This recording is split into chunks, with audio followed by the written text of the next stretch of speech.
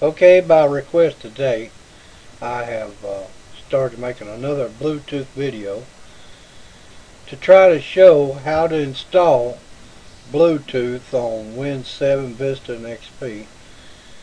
And all three of these right here, doesn't make any difference which one it is, all use the same software and can use the software that's built in, or Windows will automatically update when you install Bluetooth.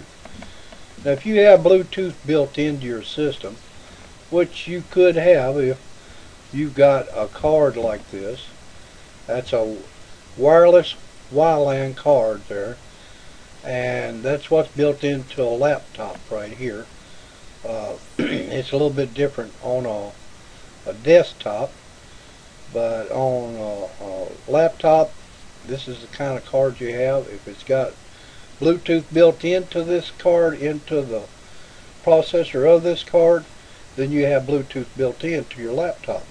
If it's not built into the card here, it can be exchanged for one that does. You can take this out, or have it taken out, somebody knows how, and you can have it changed for one that's got Bluetooth. Or you can go the simple route and just get you a USB Bluetooth dongle. Like I said before, they come in a lot of different shapes and everything. I use one just like this one right here, but take a cap off right there, and it's USB just like this.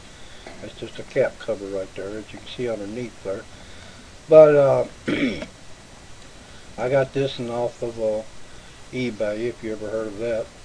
But you can get them at Radio Shack, you can get them at Walmart, you can get them in a lot of different places. Just about any place that sells electronics, computer shops.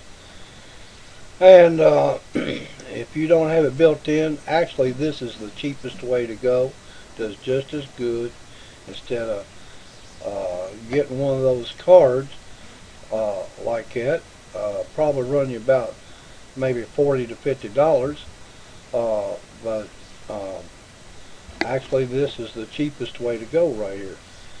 And to get that set up, what you want to do is to be able to run a Bluetooth keyboard or add your phone. These are devices.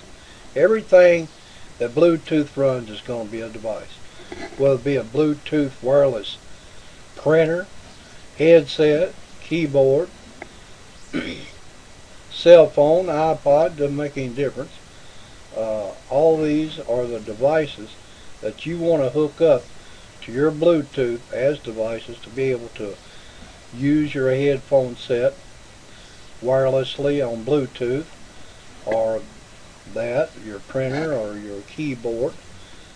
But the keyboard, the headset, has it built in. This has a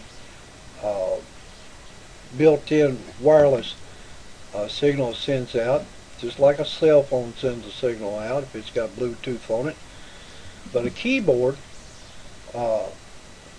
actually, they're a little bit different. Some of them are. Some of them use USB plug-in jack that would be just like this right here, this one, and goes with the keyboard. And some of them send the signal straight out, just exactly like the cell phone or the printer or the headset. All depends on which type you buy. And usually you get software that comes with each and every one of these, except the cell phone. Cell phone won't have no software for you to install, but these items you purchased do. And cell phone, all you do, of course, it comes with Bluetooth built in. Make it where it can be found, put it so when you search for a Bluetooth device, it can find that cell phone. Or turn your search on, and the way to do that is to, right here, down here in my corner, you see the Bluetooth icon here. Well, I click on that, and you'll go to open Bluetooth settings, open settings right there. Then it'll bring this up. And as you can see, I've got this checked right now. Usually I leave it unchecked, but I ain't had it plugged into the USB, so it doesn't matter. But you can leave that checked if all you're using is one that you plug in and out of the USB. Otherwise, it's going to be running all the time. And Bluetooth, unless it's built into your laptop, will add more power. It'd take more power from your battery. But if Bluetooth's built in, you got to run it in order to run your wireless internet. So there you go. And if you want that icon down in the bottom, you'll have to make sure that this is checked right here so you can show Bluetooth icon down in the notification area. And if it goes into this little box here, you can right click on it, say pin to taskbar, or just slide it down there to the taskbar. I like mine out there where I can see it instead of have to worry about going into that box. So when you're at this point right here and you know what you want to hook up to Bluetooth, the first thing you got to do is get it hooked up and make sure that it's running. And as you can see in my device manager right here, I'm showing my Bluetooth. But I can also show you if I pull mine out of the USB, it's gone.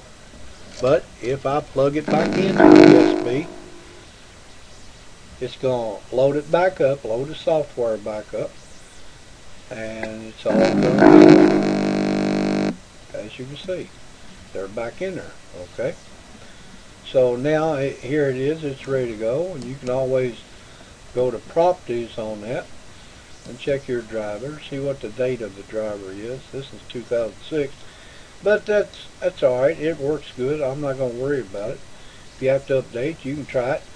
And one thing about it, the first time that you plug that USB Bluetooth dongle into your computer, if you're running Windows 7 and you're running Windows Vista, it will do it automatically online, but you got to make sure you're hooked up to the internet where it can get online automatically by itself, and run a Windows update, and it will download the software and put it in automatically for you. But if you're running Windows XP, you will have to get the software from the download and download it and install it yourself. Windows XP does not have the capability to search like Windows 7 does. Windows 7 uses a different search engine. So we'll get out of the device manager and we're going to go here and we're going to talk about everything here that if you got Bluetooth on this laptop here and you got Bluetooth on another laptop, then you got a wireless mouse, printer, iPod, headphones, cell phones, all this can be added as a device. And each one of these are devices that this one here can communicate through Bluetooth with. So if you look at it that way, then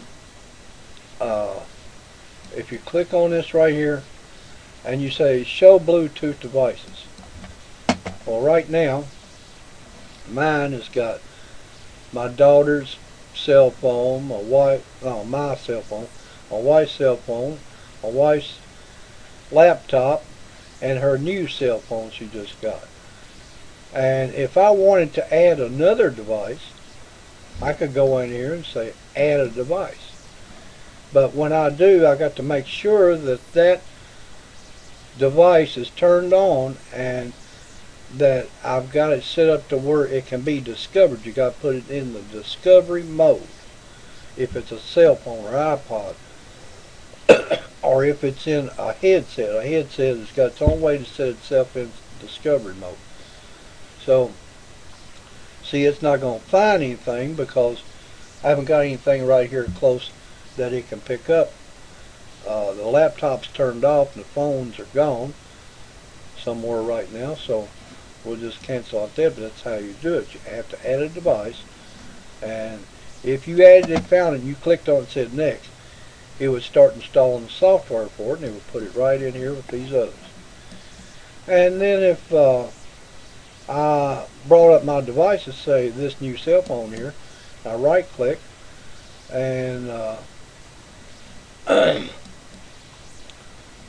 can go to properties on them and check out the hardware or the services or the Bluetooth. But right now, see, it's not here, it's not turned on, so it's not going to find it. So getting out of that, if I want to say send a file, well, since I have all these in my devices, I can click on one, say her laptop, and I can say I want to send her a picture or a music file or whatever. So I click on that and I go next, and then it's going to ask me to choose files. I click here, I browse, and say I go in here and I want to, here's a picture, Merry Christmas JPG, just say that, say next, and then it's going to try to connect to her laptop, but it's turned off right now, so it can't do it, so it's unable to do it. So we'll get out of there, and that's how that works. All this is pretty simple. I mean, it's not hard to figure out. If you're having a problem with your laptop or desktop or whatever you're using not showing Bluetooth, then some reason or other it's not recognized. If it doesn't work in one USB, pull it out and put it in another USB. See if it'll pick it up, because you will hear it when it does. It'll make a sound. You'll know that it has connected to it, and you'll see down there that Windows has found it and it wants to update the software or whatever it wants to do. I'm going to cut this video off right now, and I'm going to either leave it at this or I'm going to add a little more to it. I don't know. This might be all I need. So until I get back to this video or I make another video, this is Shannon Doyle. I hope this helped you out a little bit. Signing off.